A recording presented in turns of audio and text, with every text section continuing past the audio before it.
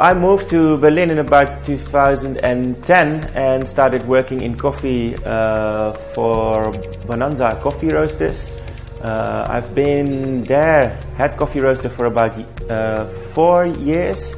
After that I did a project with Man vs. Machine, and I've been with The Visit for about a year now. As a kid I used to make coffee for my parents just on a Melita pour over. So I always liked coffee, but then as I grew older I wondered why sometimes you have a cup of coffee that tastes amazing and sometimes a cup of coffee that tastes horrible. So I started doing a little bit of research on internet, and that grew into let's say a hobby at first, but the hobby became more a passion, and then in 2010 I decided to move to Berlin and to focus on a career in coffee. I liked Berlin as a city. I mean, back in the days there was only 1 or 2 shops in Berlin that did a really great job in terms of coffee. The first time that I tasted a coffee that was really different from anything else that I ever tasted before was a natural Jägerchef. On a filter. I was truly blown away with the fact that that is also flavors that you can find in coffee. The Visit Coffee Roastery is one of the youngest specialty coffee roasteries in Berlin. Shops in every different corner of the city. Every shop has its own character, very well fitted to the neighborhood where the shop is. My aim as a coffee roaster is to bring specialty coffee to a broader audience. So I would very much like for everybody to be able to enjoy specialty coffee without any efforts. I think drinking a cup of coffee is it's like a 5-minute luxury you can have in a day, and it should be a pleasure. It should be something to enjoy.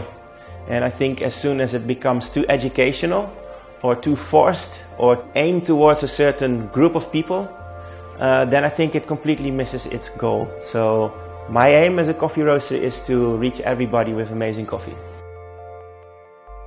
Rwandan coffees, I have a little bit of experience roasting them in the past with good and with bad results.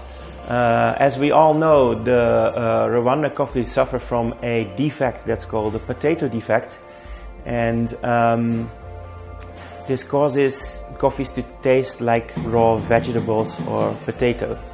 That said, this coffee is really outstanding. It's scored really high. It's very clean. It's very sweet. It has a nice hint of fruit, and yeah, we use it for both filter and for espresso. It's a very versatile coffee, and I'm sure that people brewing it at home will understand why. So the GATABA REMERA shade-grown coffee is a very rich and very complex layered cup. It has notes of papaya and caramel. What I like about this coffee is the fact that it is very versatile and it is very complex. Hi, I'm Lee. I'm head barista at the Visit Coffee Roastery.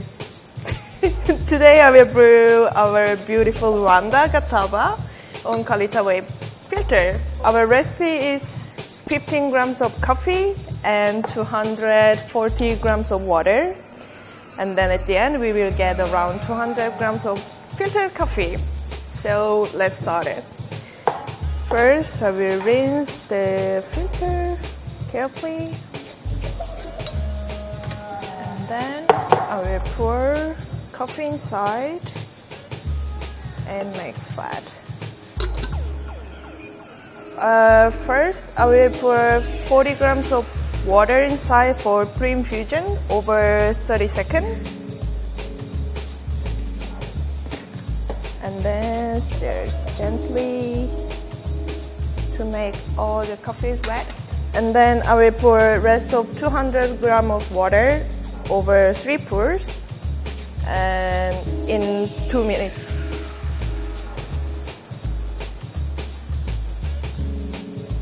You just can like make small circles inside.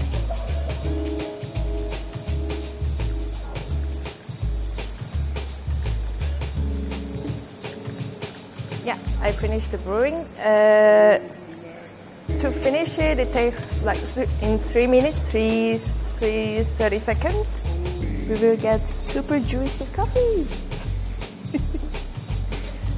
The flavor of this coffee you will get around like super sweet, like papaya, caramel, and very well ripe berries, like red berries. Yeah, that's it. I'm dying.